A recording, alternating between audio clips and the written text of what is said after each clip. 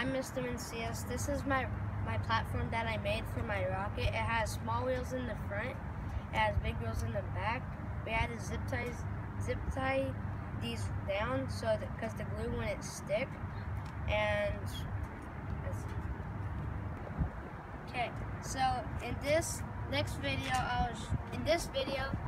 now that I have my pumpkin attached to my platform and my 2 rockets attached to the nacelle, I have it all wired up with the positive and a negative alligator lead connected, and hopefully this 9-volt battery will shoot the rockets off. Because I'm a Boy Scout, I'm always prepared and have a fire extinguisher if it catches on fire. Now, here we go. Ready? 1, 2, 3. Now wait.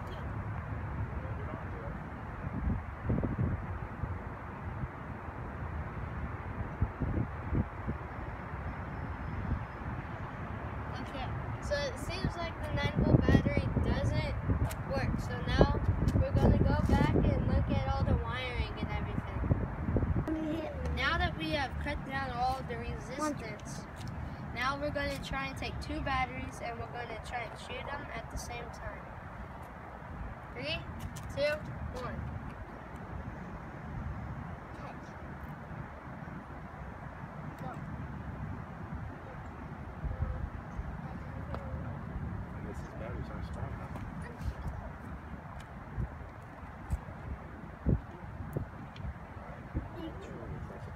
Okay, now we're going to try something new.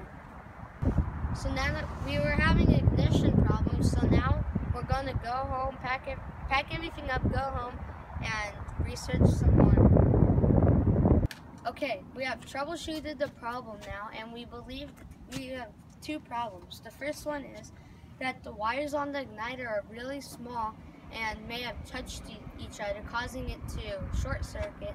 And then the other problem might have been was that the 9-volt batteries weren't strong enough to shoot the rockets off and make a spark.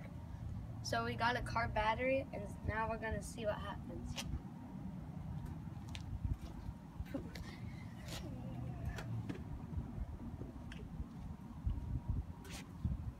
Okay. 3, 2, 1. That didn't work. Nope. Wow, wasn't that exciting? This result shocked my family and I. Boy, we solved our ignition problem all right. We encountered many problems on the way. 2 of the problems were that the rockets weren't attached to the nacelle very good, and the nacelle weren't attached to the pumpkin really good, and the rockets couldn't create enough thrust to move the pumpkin. And I do not advise you to do this in a populated area, and I can't wait for the next Genius Hour.